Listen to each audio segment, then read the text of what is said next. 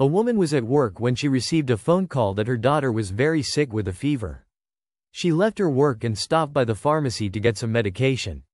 She got back to her car and found that she had locked her keys in the car.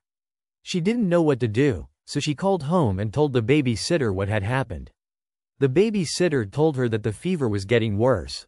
She said, "You might find a coat hanger and use that to open the door." The woman looked around and found an old rusty coat hanger that had been thrown down on the ground, possibly by someone else who at some time or other had locked their keys in their car. Then she looked at the hanger and said, "I don't know how to use this."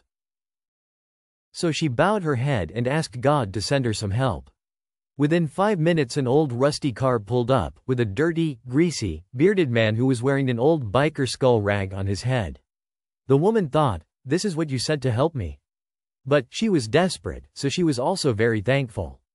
The man got out of his car and asked her if he could help. She said, "Yes, my daughter is very sick. I stopped to get her some medication and I locked my keys in my car. I must get home to her.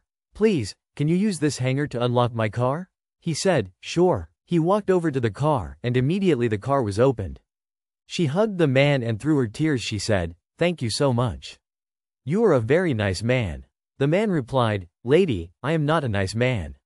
I just got out of prison today. I was in prison for car theft and have only been out for about an hour." The woman hugged the man again and with sobbing tears cried out loud, "Oh, thank you God. You even sent me a professional."